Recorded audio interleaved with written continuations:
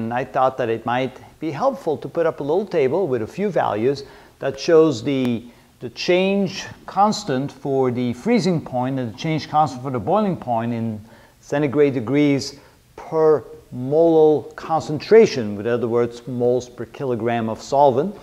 And for a number of solvents, now water of course is a very common solvent, but we also have benzene, ethanol, acetic acid, carbon tetrachloride, and chloroform.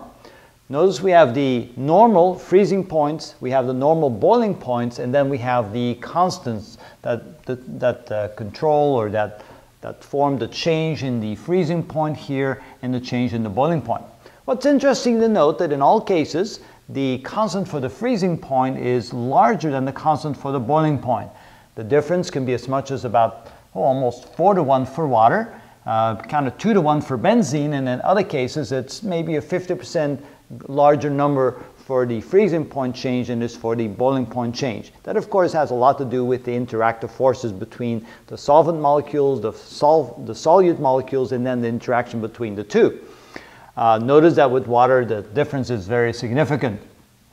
Also notice some cases there's a very significant change to the freezing point, like for benzene, and so you probably don't want benzene by itself because it will freeze at 5.5 degrees centigrade. So by adding some solute in there, you can really lower the freezing point of benzene by quite a bit, which makes it a more practical substance under that circumstance. So by knowing what their freezing points are and then knowing how easily or how difficult it would be to change the freezing or boiling points, you can actually control at what temperature they will freeze or boil for practical use by simply adding a certain amount of solute based upon those constants. So again, not a lot of information here, but just enough to see how you can compare these things between different solvents and how knowing these constants can really help you make a substance that will be more resilient to freezing at temperatures that you don't want them to freeze or boil at temperatures that you don't want them to boil. And so just a quick overview of some various constants about that.